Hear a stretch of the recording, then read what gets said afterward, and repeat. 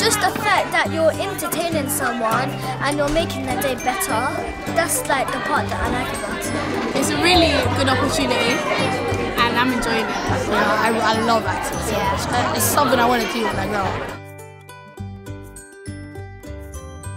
Yeah, like when I'm older I can say like, oh, when I was like this big I was like in the National Theatre doing a show. Marianne from the National Theatre was in communication with me and offered us a free workshop to the whole of what would have been at the time our current Year 7s. And then the National got in touch saying we want some of your students to take part on the stage. So after school we publicised it. Do you want to be in Emil and Detectives at the National? And those first initial workshops were about getting everyone excited about the project and playing games, and we kind of really wanted it to feel that anyone could come and that anyone could get the chance to do it. You didn't have to be someone who'd done all your Lambda exams. We did a mixture of workshops in schools because then it gave them a sense of what they would be doing, and it also allowed for that first group of 80 children to come along, and then the next time you get 30 kids that are really interested, and then you sort of begin to get a core group of people that will be really committed. And I think that's the one thing that really impressed me. Although our students are talented, it didn't appear to be just on those that could, you know, shout the loudest or be overconfident. It was very much inclusive, and it was very much about the ones that have a desire to participate, have a desire to commit themselves, and I think they reap the rewards of it. There's 50 detectives in our group, and meeting all these people, at first it would have been a bit frightening, you don't know anyone. After a while you start to get used to them, and once you've gotten used to them, it's more like, oh, I can be myself, I can be confident. The nature of the kind of work that the kids were doing on stage, lots of it was self-created.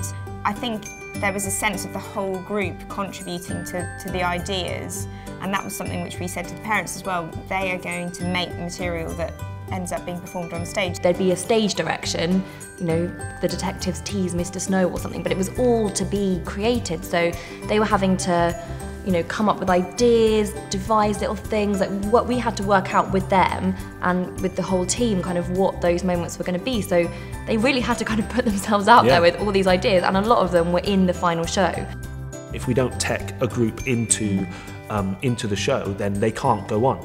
And time again, we would get them onto the stage and they would just step it up a gear. There were times where we were up against it and we're making slight changes, but we didn't know how they were going to react to that. Seeing them run with that and actually embrace it and go, actually, okay, yeah, we can do this, we're ready to do this, was incredible. It's great, it's good discipline. She's learning so many other skills, you know, self-management skills. Even the workshop auditions, he'd come back and kind of act out what they'd been doing, and it was obvious that he was learning a huge amount, and he's just loved it. When I go back to school, for the lessons that I've missed, I ask my teachers to give me work that I can, get up to date with. Part of the agreement is that you do all your homework and do this at the same time. The nature of rehearsals can very often be sitting around for large periods of time, so I think they picked up on that pretty quickly, and that's another skill they've learned, is about managing their time. I find myself doing so much more homework when I don't have a show and not like just watching TV, which is what I usually do. Every time I would go into the theatre and they were warming up, I'd just think, I can't believe you've all turned up again today. Like the amount of commitment and their professionalism, getting to understand those particular kind of codes of conduct, they just absorbed it all. I was always astounded that they could give so much to a production. Every single show there's something different, so you can never expect what's going to happen. There are the people that are backstage, the people that are lighting, the people that are sorting out the costumes. They had obviously loads of different kind of connections and relationships with lots of different working professionals, which, who gets that? I mean, I still stand by, they've had work experience 2-3 years earlier than a normal teenager would experience. Now some of the ones that started off like really quite quiet at the beginning and the ones that have blossomed the most, and they're the ones that are very conscientious. They've learnt what to do and now they're really confident and really enjoy it. And you can see that particularly at the curtain call, like you see the children that were sort of nervous at the beginning, and then you see them at the curtain call with like the biggest smile, and they're standing tall and all the shoulders are back, and there's really like, this applause is for me and I've been part of that. All of those people have come to see you, and like, it's a good feeling.